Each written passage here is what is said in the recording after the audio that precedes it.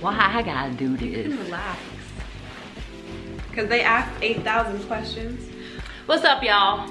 Okay, go ahead, do my intro. Hey guys, so glad that you're here today, and we're gonna have so much fun. I have my mom, roll my eyes, see the roll eyes.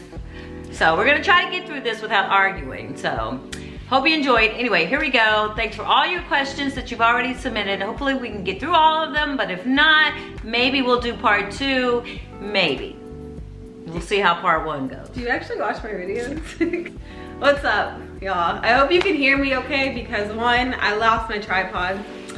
I think I sent it back home too soon, but so I don't have my tripod. I'm sitting the camera on this like basket to kind of elevate it.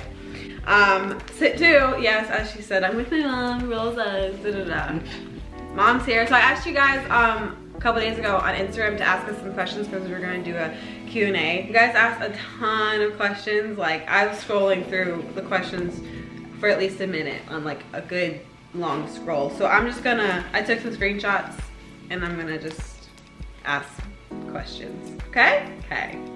First question is for my mom. Who was the most unbehaved child? You. Well, it was a tie between her and Seth, but they really weren't bad children. They were just challenging. So they never did anything really bad. She threw a couple temper tantrums when she was little. And so those were a little hard to manage, but other than that, they were all really good. You guys notice how she said that, her and Seth, because Stefan's the golden child. He doesn't do anything wrong. Is you guys' relationship close? Is that for me or you? We'll both comment. I think it is now more than when I was like growing up. She was always like super strict. I was a parent. She was super strict.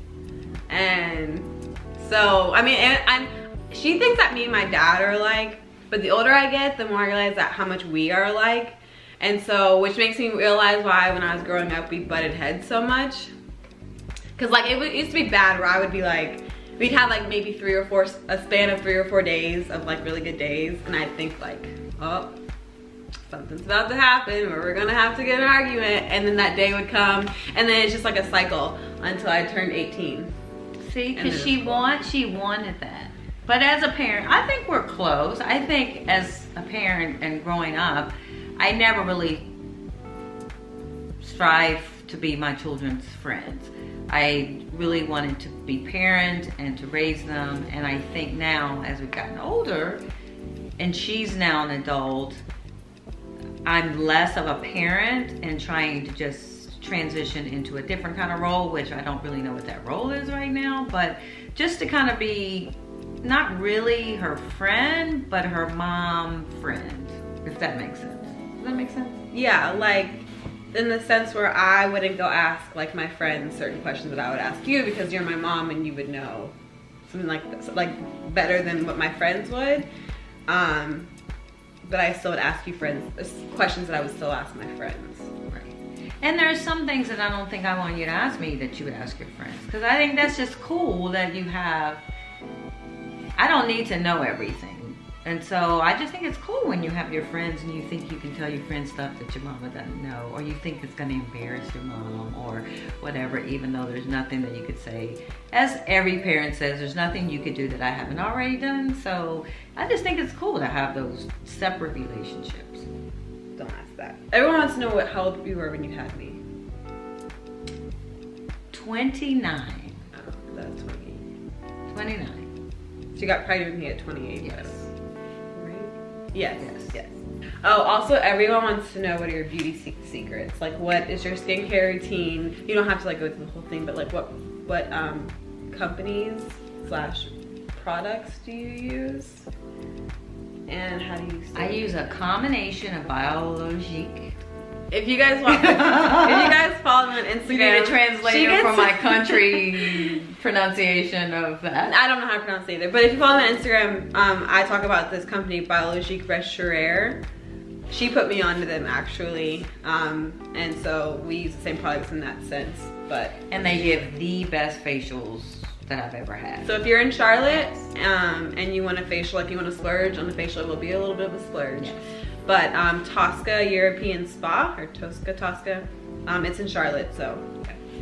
So I use that, and then I just started using Sisley. Love their products. Again, these are products that are a little bit more pricey, but the amount of product that you get lasts a very long time, so you're not having to replenish it very often. And I'm not one for having to do a lot to my face. So with these products, it's just simply wash, tone, and then at my age, I gotta have some vitamin C in there, and then a good moisturizer, and that's it, and some sunscreen. But I like to do the moisturizer that is a sunscreen in it, because too many things and I just get overwhelmed. So that's what I do. And then like exercise. I try to exercise at least 3 days a week. But then there are times where I take off 3 months and then I try to get into it. But I think get back into it. But I think being an athlete all of my life, my body is just used to being in a certain kind of shape, and so it's easy to bounce back as I'm getting older again.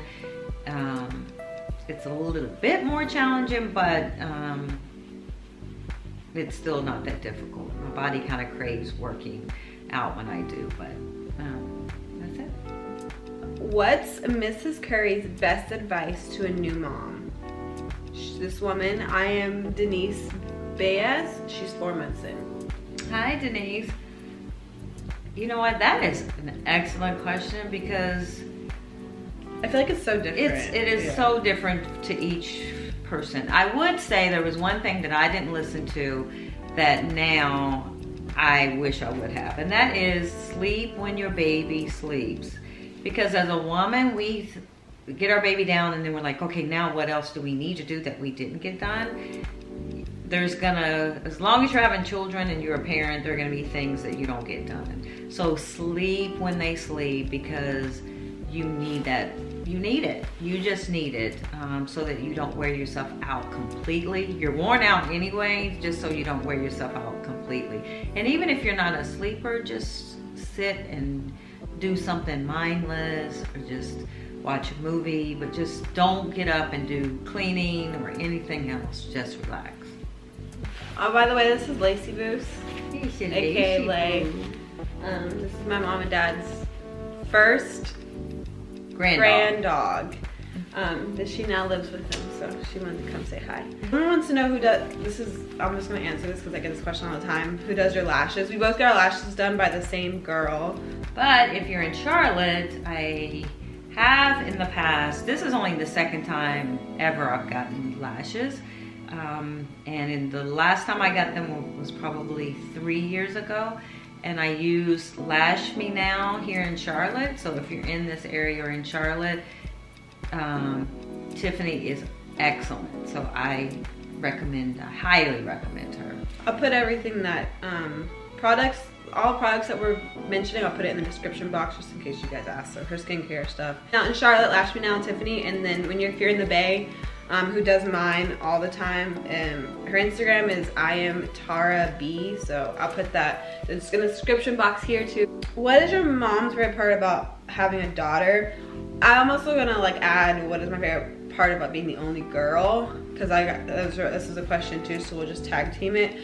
My favorite part about being the only girl and also the youngest is that I got to see what it's like to be have siblings and to be an only child, because my brothers are that's 3 years older than me, 2.5, right? Oh, so that's 4 years old. No, yes. I'm 24, so that's 28. 28. 29. 28. He's gonna be 29. No, because Stefan's gonna be 31. They're not that close. They're 2 years apart. I do know my children. So. Hey Siri. Seth was born in 90. How old is you Seth were born Curry? in 94. According to my sources, Seth Curry is 28 years old. But he'll be 29. I said that. No, I said he was 28. You were like, this is no. what it's like having a daughter. Anyways, at the end of the day, I was in the house by myself for long enough 4 years. For 4 years. So I was like an only child for 4 years. And so I like that I got to see both sides. I don't really prefer one over the other. From what I can remember, it's been so long since it's been so long since I've been in this house, like in general, 7 years. But anyways, so and then also like Mom and I used to go on tons of road trips together, especially if we were going to like travel to see my brothers play, or just in general, like we would just go on lots of trips. So that's really fun, like something that if I have a daughter one day, I'll definitely do, because it just like creates a lot of memories. And I actually kind of crave them a lot. Like for the past 3 months, 4 months, I've been like, let's go on a trip, let's go somewhere, because it's just nice to like, you know, have that one-on-one time, especially with your mom. Oh, that's so goofy. I like doing this because I'm honest. Yes. I made a tissue. Okay, we're not gonna cry. It's actually wonderful, but I have to then say back, I didn't really think I wanted a girl when I was pregnant with her, because I'd had the 2 boys. So it was like, I don't know what to do with her, because I'm a tomboy, and what if she likes pink and likes to dance and do all the really girly stuff. I didn't feel as confident with it. But then once I had her, it was like such a balance between all the testosterone that was in the house already, and she actually was a nurturer to her brothers and her dad, more so than I actually was, and more in tune with them as far as kind of wanting to make sure they were okay, how they were feeling and things like that. So she brought a nice balance to our family. And I do agree, like I always say when she graduated, I'm gonna miss my travel buddy, because we did travel together. And she's not very high maintenance. Like we get in a car and we don't have to talk a lot, we just ride. We like the same things, so it's not like we're always competing on what to do. We can just do nothing, or we like to go into plays, we like concerts, so it really helps that every once in a while, a fresco too, but it helps to just have her, like the female perspective of just, I guess that's the kind of the friendship kind of thing. But when she was younger too, I would do a lot of like one-on-one devotion things with her that were just about being a girl and growing into a woman. Styrofoam versus fine china. What did you decide? It was plain china. But yeah, and that devotion, I actually do want her to put this on, what do you call it? List it. When you list like products, description box. Yeah. Where I'll put this in the description box. Yeah.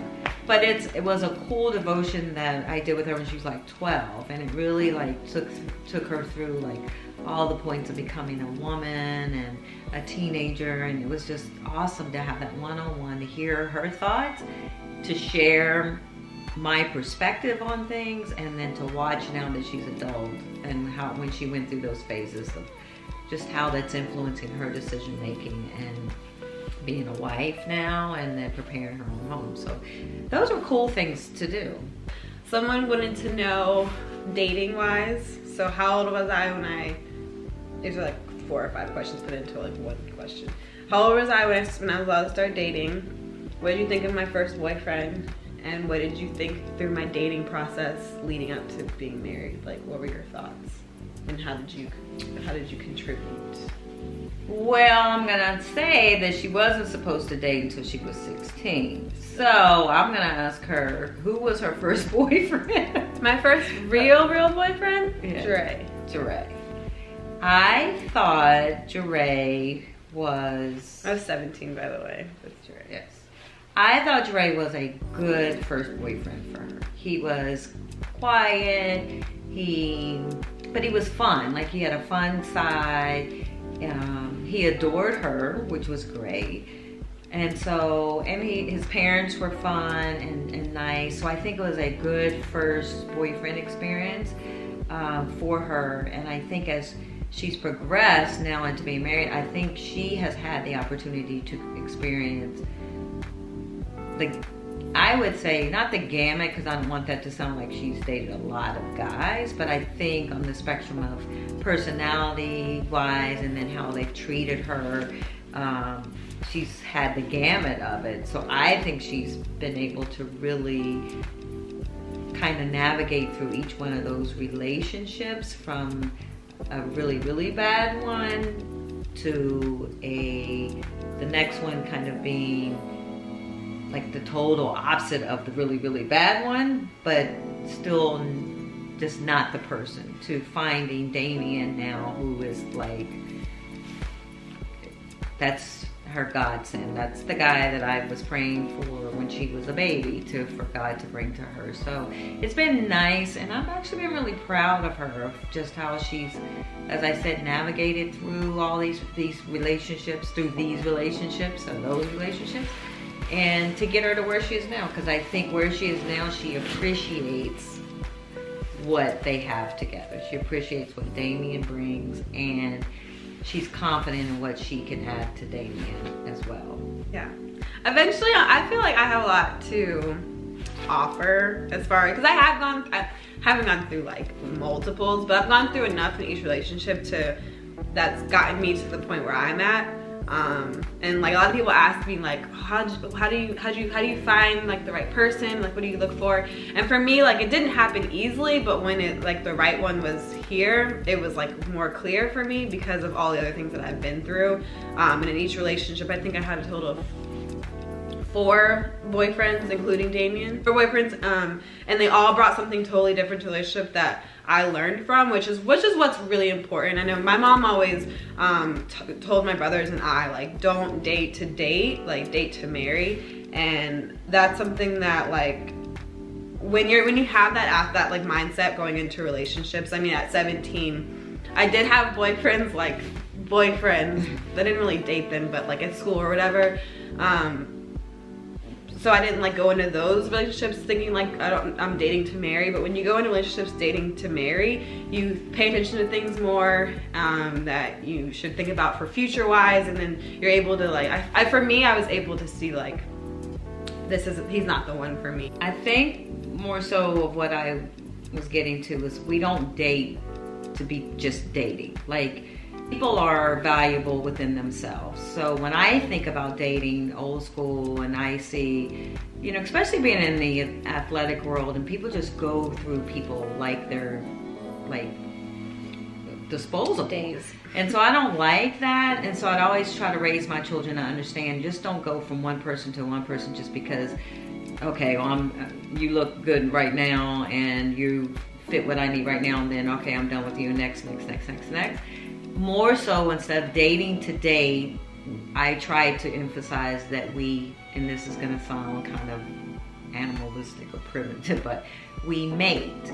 So be friends. I kept trying to encourage my children to just be friends in groups, so you can get to know people and you don't waste their time, they don't waste your time. Because when you date somebody, you're responsible for them. You will leave a lasting imprint on them, and you always want to leave a positive one, period, with anybody. And so Sydel always used to try and encourage her. She's my social butterfly in the family. Stefan's really social. Seth's not as social, but she's our social butterfly. She always has been since she was little. So I always would try to encourage her to have some time for herself, which was the hardest thing for me to get her to not to take time, even between the relationships that she did have, to just be with herself. Bad, but it's not because like I was just like fast. I'm like, oh, you like me? Okay, let's go. Because I care about people, and if I like you, and if you're a girl, boy, whatever, like if I like you, I'm gonna invest time into you, yeah, because I really care about you. And so like, I would meet somebody and we would vibe, and it just happened quicker. And she's more, now that she's older, this is one aspect of her that we are alike, is that when we're in. Like, there's no 50% in. We gotta go all the way, and then, but when we're out, we're out. So that whole process of that, I now understand a little bit more of her also being a social butterfly and also with the relationships is that we're cool. I like hanging out with you, and let's see where this goes. Yeah. I think I'm gonna do, I have to still pray on it a little bit, because I do think I have a lot to like offer girls or women who are kind of in that like, I should be married but I'm not, or how do I get to that point? And I know that I'm young, and like there may be women who are in their 40s and they're still trying to find the right one. So just from my experiences, I feel like I can tell a lot. I just have to figure out the right way to talk about it without, with being able to give a lot of information, but not overexpose all these guys, but also being sensitive to my relationship with Damien as well. I think a lot of those relationships reflected where you were yourself, that you actually engaged in those specific relationships because of where you were. So I think that's another perspective of it, is the transition that you went through as a person, and what phase you were in or transition you were in. You attracted that type of person. Like you sought that kind of person because they were feeding that part of you. So that's a different perspective that you can kind of approach it. No, for sure. Yeah. Everything happens for a reason. I dated who I dated for a reason that got me here. So yeah, maybe look out for that video coming up soon. A lot of questions were talking about how, asking about Mom and I both playing volleyball in college, and so, well, volleyball in general. So people were wondering, is there any pressure from my parents to play basketball and or volleyball, and why I chose to play basketball? I don't think that pressured me. Well, I'll admit, I put a little pressure on you when middle school, going into your freshman year in high school, from the standpoint of making a choice. Because I know some of you guys went through this, or if you're a younger girl and you're listening, and now in the world of sports now, they make it really hard for you to play more than one sport. And so, especially if you're doing club or travel, cheerleading, anything, then they make you pretty much choose that sport. And so she was at that point as a freshman to decide. She was a 3-sporter. She did softball, she did volleyball, and she did basketball. And volleyball, they went all the way to the state finals. The basketball team had already started, and she was gonna have to go the next day to basketball. And she was like, I don't wanna do this. And it almost broke my heart. I was just like, no, you've got to play basketball. And my husband was the opposite. He was like, what's the problem? And I was like, Dale, don't you want her to play basketball? And he was like, no, it's up to her. No, I was excited because she then chose the sport that I loved, but I actually wanted basketball, or thought she would do basketball over volleyball. So it was funny though, because the day that I chose, this is what someone told me. I don't know if it's 100% true, but everyone was like, that's so true, that's what happened. But the day that I chose volleyball, because I was playing basketball, but I was going to basketball practice and then club volleyball at the same time. And the day that I decided to pick volleyball and quit basketball, we had a basketball game like the next day or 2 days later, and someone told me that Virginia Tech scouts came to watch that basketball game, came to watch me at that basketball game that I was no longer at, because like the whole idea was that, oh, we missed out on, I don't know who was coach there at the time either, but so we missed out on Steph, and they had like, Steph was a star at Davidson, Seth was a star at Duke, and so they were like, we're not gonna miss out on the last Curry that's playing basketball. And then I quit, and then they go to watch me, and I was like, dang it, did I make the wrong decision? But from like the moment I picked volleyball, I was like committed, like 100%. I also picked it because I don't like to run, and the fact that I have to go to practice every day, basketball practice every day, and run suicides, absolutely not. And a little secret about her is she does not like to sweat. So she probably can count on her hand, one hand, how many times she actually broke a sweat all the way through high school, and she would let you know that when she did. I'm sweating. So, but then I went to college, and it was like a huge reality check. Like, you thought you were gonna get away with this, but no, we're running 300s every practice. You're gonna fight. I mean, you're gonna fight. You're gonna sweat. Like, it's not gonna be easier than basketball. So, I don't know. I love volleyball. Like, I still wish that I could continue playing, but I love my decision and I'm happy with my decision. I could have used it last weekend though. Yeah. My basketball, I could have used it. I am the champion, my friend. We're gonna answer one more question because we gotta go. We're asking too about my, like, obviously my overarching thing is mental health.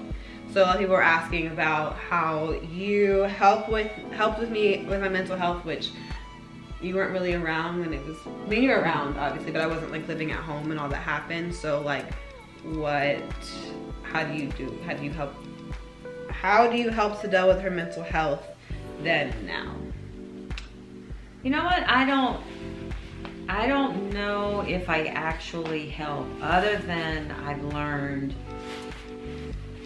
to just withdraw from conversation or topics when I know she's showing that she's frustrated or anxious.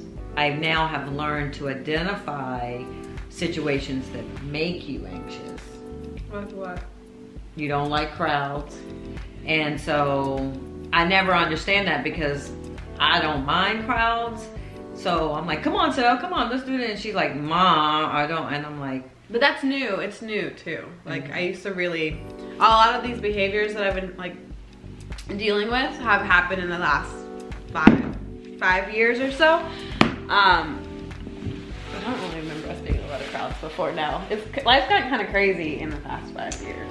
life sped up a lot. Yeah. Yeah, like, you know, it was more controlled when you were in high school and middle school, and then now things are just being, she doesn't like spontaneity from the standpoint of, okay, let's go right now and let's do this.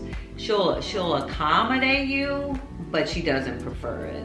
And so I'm learning, I'm just trying to pay attention now to more of what they would consider trigger points or things like that, because I don't really understand it. Like, I'm a little old school, and I'm like, what the hell's wrong with you? You're just being a bee or whatever, or sensitive. You're being sensitive and get over yourself, and you're spoiled rotten, because we tease her about being spoiled and she was here by herself with us for 4 years, and she says that she did get all the attention, but then getting all the attention was too much attention because all the eyes were on her, and so yeah, I don't really understand it. I'm trying to listen more now, talk less, and really just to say, okay, sorry, and that's it. I guess the more you learn about it, the more that we can learn about it as well. Yeah, like I honestly am as lost as everybody else is when it comes to this. I'm learning daily like what I like when I'm feeling super anxious, or I'm having like one of those days where everything is just like too much. And I feel like I'm the kind of person that if I'm feeling anxious, I don't, like what you do is good. Like I don't like to be asked a ton of questions or like bothered because I'm already in my head, and so like it's just like an extra sense, an extra like, I don't know, when people are like really on me, like what's wrong with you, what do you do, like da da da, that's just like doing too much because I want to answer you but I don't know how to answer you. So I more so retreat when I'm feeling anxious, and so I guess that's what she does. But she's not really around. Like I live on the East Coast, or on the West Coast. She lives over here in the East Coast, and so a lot of the times I'm by myself in the house when I'm going through like these hard days. So there really isn't like a lot of learning opportunities. Well, I mean, I know, like, even if I come out there and I'm like, I'm the cleaner, and I'll say, okay, but we got to do this, and she's like, no. You kind of have to, and I trial and error. And I think too, just,